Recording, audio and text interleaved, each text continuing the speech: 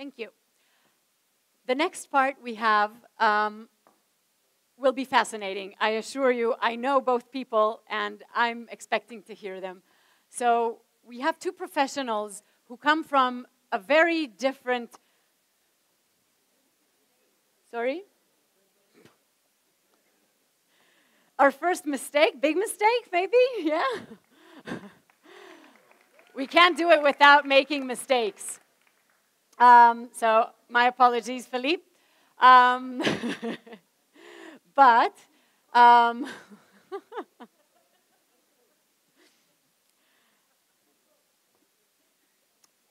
we'll have a conversation in which Noga, the real Noga, there's only one, will speak to Philippe Zaouati, who is the founder and CEO of Mirova. And he will tell you a little bit about Mirova before they start their talk. But I also want to thank Noga very much for taking on this role and this incredible conversation.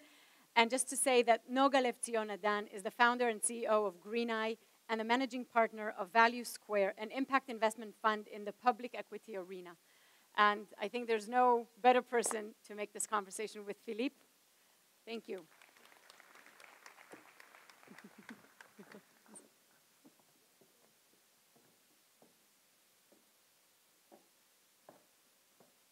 Okay.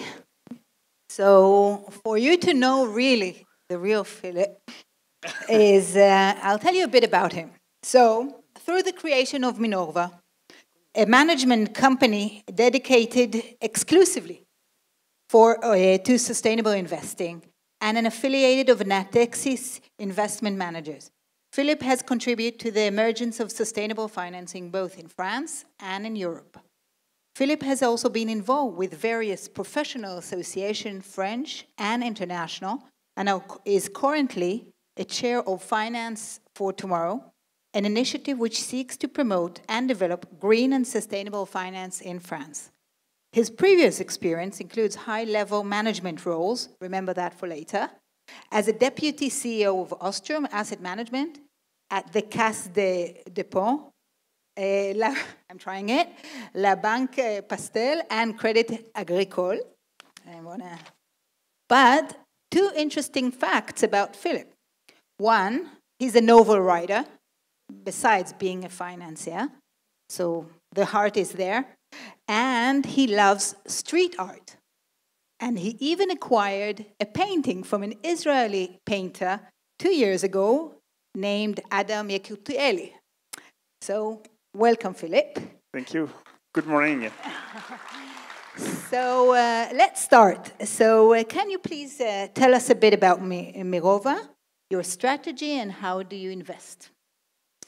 Do you need the presentation to put the next slide? No, maybe there is one slide after this one. Thank you very much first, and thank you to Nia and Omri for this invitation. I'm very happy to be here today. Mirova is a company that we created 5 years ago, and it's a kind of an interesting story because it's a small company within a very big group. We are an affiliate of Natixis. Natixis is one of the 15 biggest asset managers in the world. Natixis manage more than $1 trillion US, and we are a small part of this. We launched Mirova 5 years ago as a spin-off from Natixis Asset Management, and with the idea to focus completely on responsible investment, sustainable investments. And we started with 3 billion euros, and now we manage about 11 billion euros 5 years later. And we are still a part of Natixis. So I say that we represent 1% of this big organization. So a couple of years later, I used to say that Natixis was only 99% not responsible. But I think it's changing today because we are really pulling all the organization behind us with what we have done this last year. And we have teams based in Paris, London, Boston. The 11 billions we manage come from retail investors in France and in the US, but also institutional investors, I mean, all around the world. And we manage different kind of products, I mean, across asset classes in listed equities, fixed income, but also impact investing, what we call impact investing, but maybe we will speak about this in infrastructure, natural capital, and all kind of things related to impact. And in terms of shares, from the 11 billion, how much is equity in the public arena? How much is private equity? 50% equity, 20% bonds. But in bonds, we are focusing only on green bonds. So we were 6 years ago really one of the pioneers of the green bond market. We've started at the very beginning of the green bond market. And the rest, the 30% are invested in infrastructure and real assets. Okay. So, and you come from the real finance profession. Yeah. You always held and still holding very high positions in traditional financial institutions. Yeah. Can you tell us a bit about the journey that brought you to sustainable finance, and how did you get there? Yes, as I am not a millennial, I did not start from the beginning with impact investing and with sustainable investment.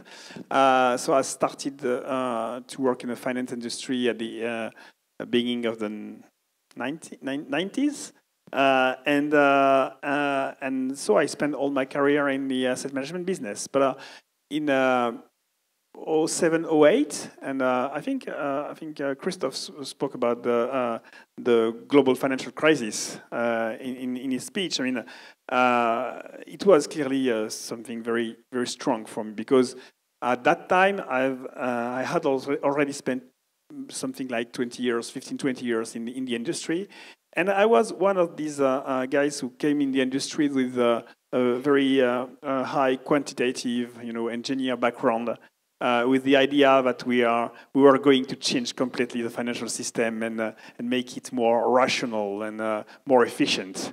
And when the financial crisis came, it was really a shock. And I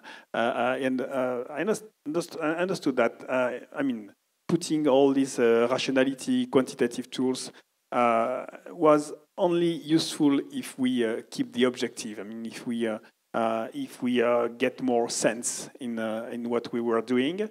And so this was the reason I started to look at responsible investments. But at that time, I was the number 2 of this big organization, supposed to become the number 1 a couple of years later.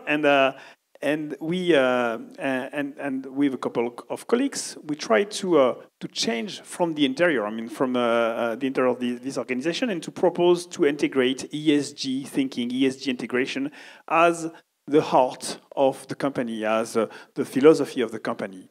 And we had, so strong pushback from the organization, so strong pushback from the investment managers, that clearly, we had to think about it and find another way to do it. And entrepreneurship or intrapreneurship was the way to do it. So we proposed to do this, to make this spin-off, to take only 3 billions, which were the ones who were managed through traditional social pocket money. They gave you pocket money to play with. 3 billions as pocket money. That was not bad. And decided to do it, with high conviction, and not with, to clearly avoid any greenwashing, and to do it with a high conviction. Integrate ESG in all we do. We had, from the beginning, a very strong environmental and social research team. We have 10, 12 people working only in ESG analysis. And from this, we moved from traditional SRI ESG to impact. And I think this is very important, because we had a lot of discussion about impact. Impact is important, but we also need to completely change the whole financial system. We need to also move, in the core of this system, and to reallocate a lot of money to solutions. Of course, entrepreneurs, startups, but also big corporates, and we need to change the whole system. The idea of investing in companies and changing them, not just trying to find the private equities, but but the public shares. Yeah. When you look at an investment, first of all, what do you look at? What do you look for in investments, and what does your model look like? We are investors, so our objective. I mean, when we go to work in the morning, we are first investors. So our objective is to find some good companies with good visibility, sustainable cash flows. I mean, good management team. This is our work. But the way we do it comes from this. The view we have of the change of the economy. So we think that we are clearly in a turning point of this economy because of climate change, because of all these issues, because of these sustainable development goals. And this is the way we look at the companies. I mean, there are 1,500 companies in the world. At the end of the day, we build portfolios with 50, 60, 70 stocks. So you need a way to look at this 1,500. What is a grid you use? And the grid we use with high skills is this one, is how these companies are integrating environmental and social challenges. Are these challenges really at the top of mind of the managers? Do they innovate enough? Are they linked with the startup ecosystem? These are the questions that we are asking ourselves before investing. And in your book, you criticize the traditional investment world, the financial world, in terms of short-term vision and not taking responsibility on ignoring environmental and social issues. But you're managing 10 billion euros. So you managed to take from them and move to the right side of the pool. How did you do it? How do you manage to deal with your competitors? How do you portray your advantages? I mean, when we started Mirova 5-6 years ago, it was still an intuition. I mean, it was before COP21. It was before the Paris Agreement about climate, it was the very beginning of this story. Today, I mean, even in our organization, again, we are one out of 30 asset management company within Natixis. When we started, the best one. Absolutely. But when we started 6 years ago, we were clearly the only one who was speaking about ESG, about impact investing. Today, all the 30 are speaking about this. So today, I mean, in Europe, I mean, all the asset management companies are PRI signatories, speaking about ESG, speaking at conferences and so on. So the challenge today is to not only to differentiate ourselves from all this movement, but to avoid that this mainstreaming is not diluting the message. I mean, it's very important because it's not saying that somebody says before that we need to protect impact. I don't know if I would say the same thing. We need more money into impact. We need more money into ESG. We need to really mainstream. So mainstreaming is a good news, but mainstreaming should not be greenwashing. So we need to continue to innovate, and this is what we do. We are moving from climate and carbon was clearly the heart of our business a couple of years ago. Now we are more and more into the social impact, but we are also looking to biodiversity, for example. Biodiversity is clearly one of the next frontier of the responsible investment community. And for all these steps, we have done a lot of work in measuring the impact, looking really in depth, understanding the issues at stake, and then find innovative solutions and investments. And all the group does it, or only Mirova? I hope that they will do the same thing. I mean, that's So good. you're I giving the like. right I mean, side. that's good news to have competitors. That's very good news. Okay, so now you mentioned Paris. Yes. So we all know Paris as a beautiful capital with rich history and architecture. Yet, in your book, here, I'm doing a promotion, Paris, the kilometer zero of green finance, you emphasize the historical role of Paris in terms of sustainability, but not only that, you stress that the role of Paris should be taking in becoming the world green and sustainable financial center. In your vision, what is a green financial center, and how should Paris get there? Okay, so first of all, I was very sad that you chose. I mean, the previous speaker chose London as a comparison. You should have chosen Paris. It was too high level. Then that I mean, it's interesting because the financial center is where the financial business is really, I mean, blooming and growing. When you speak about finance in the US, you speak about Wall Street. When you speak about finance in London, in the UK, you speak about the city. So the finance is always growing in a city, in a financial center. And this is exactly what we call an ecosystem. And the ecosystem or marketplace is something that we have in Paris in this kind of topics. I mean, an ESG impact. We have really a very strong ecosystem for a couple of reasons. I see mainly three reasons for this. First one is that we have started to invest in socially responsible investments for years, I mean, for decades. I mean, it started 25 years ago with the first socially responsible investment funds. So there is a long history for this. Second reason is clearly the Paris Agreement. The French asset managers, French investors, French institutional investors feel that they have a kind of responsibility to follow this Paris Agreement and to make it happen. And the third reason is the good and strong relationship between the private and the public sector. And I mean, it's also regulation. Regulation is not. I mean, we should not only always wait for regulation, but sometimes it's good. For example, 3 years ago, France was the first country to make it compulsory for institutional investors to measure and to disclose the carbon footprint of their portfolio. And it has... coming soon in Israel.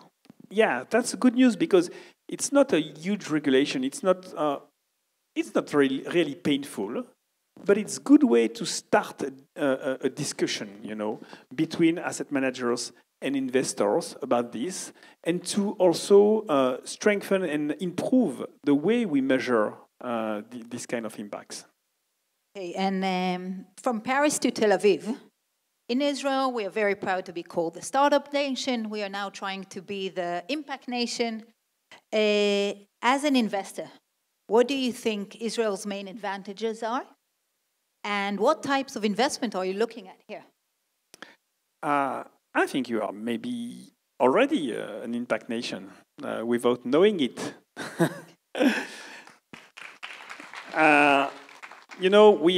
We have launched, for example, 3 years ago, an investment fund which invests in the rehabilitation of degraded land. It's a partnership with the United Nations Convention to Combat Desertification. And the objective was to, fulfill one of the Sustainable Development Goals. I think it's the 15.3, it's about life on land. And by 2030, one of the objectives is to reach land degradation neutrality. That means stop to degrade land in the world. Every year, we degrade 12 million hectares of land in the world. And so the objective was to invest in the rehabilitation of land. And so we made a first closing of the fund with private and public investors last year. And we made our first investment in Peru. The second one is ongoing in Bhutan. There is another one in Africa. And often, we meet with Israeli agtech in this kind of deals, because the people we work with in these countries are also in relationship with them. I mean, the Netafim and others of this world. And so I think doing impact is also, understanding that impact is important. Because sometimes we do impact, but we are not enough aware of what we are doing. So I think this is very important. And I think we need your push. I think an external vision is a lot of time is pushing us.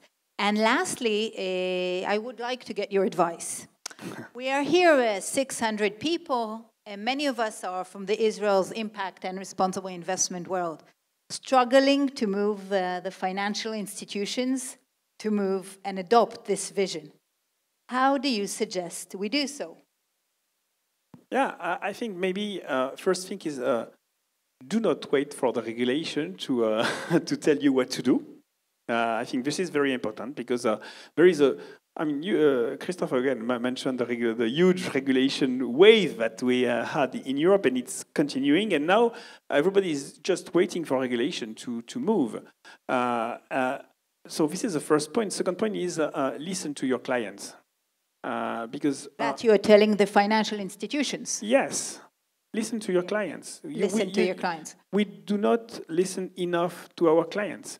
For example, and a link between regulation and this. For example, there is a regulation in Europe, probably in other countries, when you go to the bank to